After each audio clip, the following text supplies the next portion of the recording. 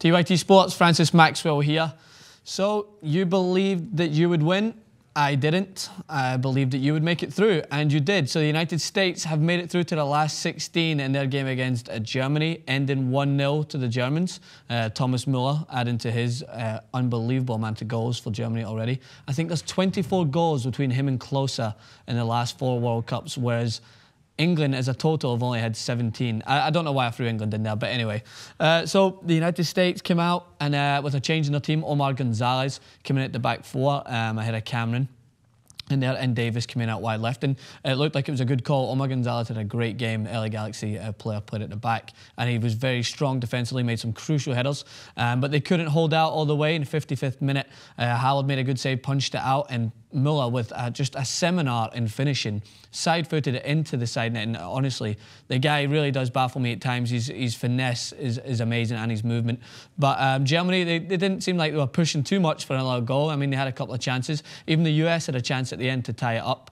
But as results went their way in the Portugal and Ghana game, they go through to the last 16 in the group of death. They pulled off the unthinkable. But after seeing Ghana and Portugal, I mean, I think the US definitely deserved to go through. They were the better team. So in the next round, they're going to wait to see their opponents. Most likely it'll be Belgium, and that'll be another tough task. But after seeing what the United States can do in the group stage, there's no saying what can happen in this World Cup. You never know. So if you want to believe that you can win, you go ahead and do it. I'm not going to tell you no.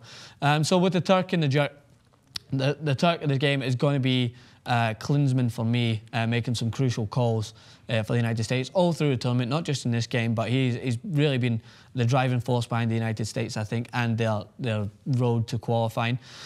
The jerk, I'm not going to pinpoint certain players, but before the tournament, I was talking about Michael Bradley being an enormous influence in this competition for the United States, and he just hasn't done it. I mean, he's lost it in the friendly games. He had that drive going forward, and he looked as if he could hold possession. But for the United States recently, for me, he's been very poor in the middle midfield, giving away the ball a lot. I mean, not as bad a game today, but Portugal, I definitely thought he was at fault for the goal. But the reason I'm putting a jerk on him is to try and maybe, hopefully, he'll watch TYT and think, you know what, I need to get my shit together for the last 16, because that's something that I think the United States really need. So the bottom line is they go through. Germany go through as group leaders. The United States go through, and fair play to them. They definitely deserved it. Stay tuned for more action.